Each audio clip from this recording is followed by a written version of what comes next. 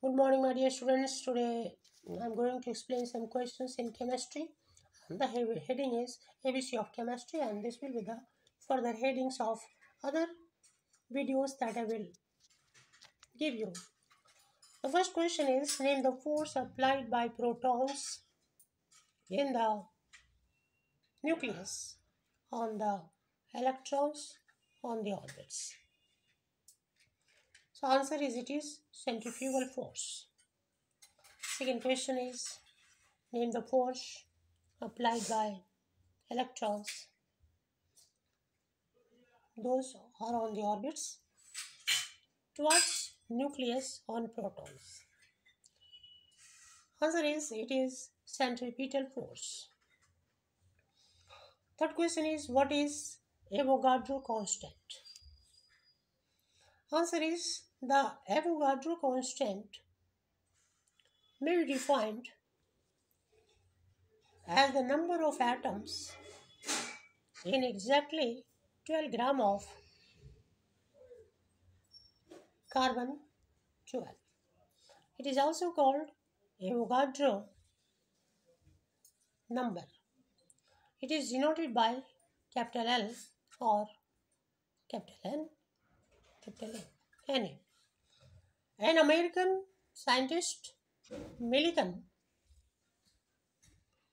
determined the charge on an electron to be 1.59 into 10 to the power minus 19 coulomb. Since 96,500 coulomb of electricity are known to liberate 1 gram atom of any univalent element in electrolysis, 1.008 gram of hydrogen. Therefore, Avogadro constant Na is equals to 96,500 divided by 1.59 into 10 to the power minus 19, and that gives us 6.02 into 10 to the power 23, and that is equals to 6 into 10 to the power 23 approximate. Therefore, 1 mole, that is a gram molecule of a gas, occupies 22,400 cubic centimeter at STP, that is standard temperature and pressure, or NTP, that is normal temperature and pressure, both are same. So 6 into 10 to the power 23 molecules of gas